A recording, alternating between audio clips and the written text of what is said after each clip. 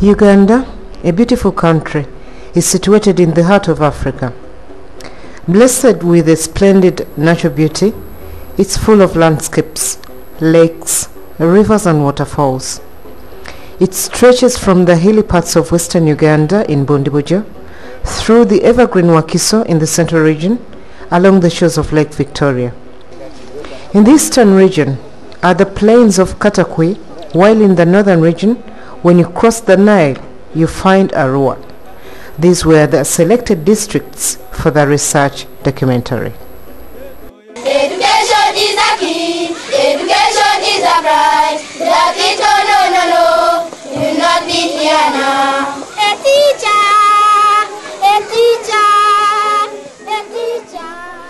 Education is the key to life, and everyone has the right to quality education. In 1997, the government of Uganda, under the leadership of President Yoweri Museveni, ventured into the provision of free education by introducing the Universal Primary Education Program.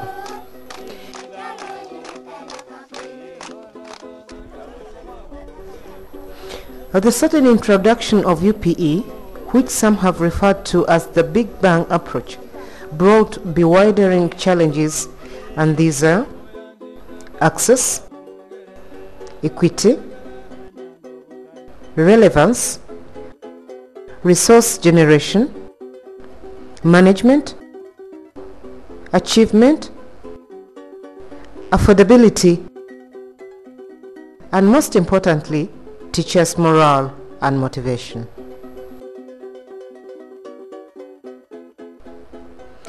The government has responded to these challenges by building more classrooms using the school facilitation grant to reduce the pupil to class ratio, providing more teaching and learning materials to reduce the pupil to textbook ratio, and undertaking curriculum reforms with the aim of making education more relevant. The government has also been involved in training and retraining of under and unqualified teachers, provision of management skills to head teachers, mobilization of community support towards primary education, and recruitment of more teachers with the intention of reducing the teacher to pupil ratio. The strategic planning is to encourage the school communities to come up with their initiatives of laying bricks, and we have introduced the food for assets under World Food Program in the refugee catchment areas, whereby they lay bricks, they provide some basic local materials. And then in turn, World Food Program gives help, gives food for this, and this has done a commendable job in construction of houses, particularly in Terego. Many teachers' houses are mushrooming. And then at district and national level, we have SFG, two apart from classroom construction, we construct 2 semi-detached teachers' houses.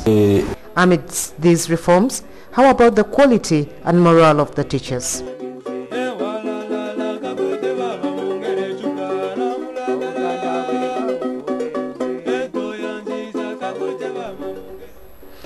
When UNATU, in April 2005, visited the districts of Arua, Bundibujo, Katakwi and Wakiso, among others, those challenges were still rife.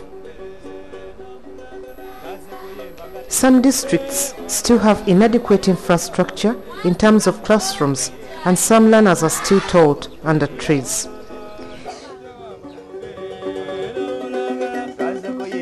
The classrooms are not sufficient at all. Sometimes you find that the classes are too congested, that the teacher has no room to go and cross-check with the work that children seated behind are doing.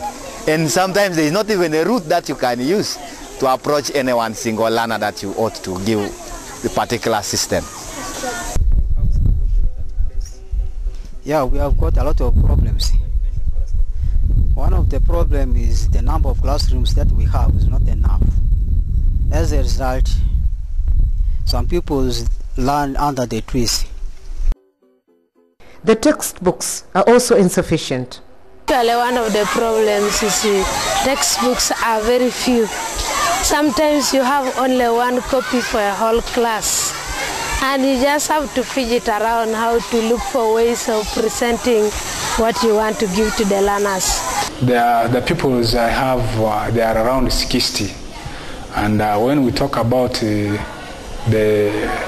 materials we use, like these textbooks, you find that they are not enough.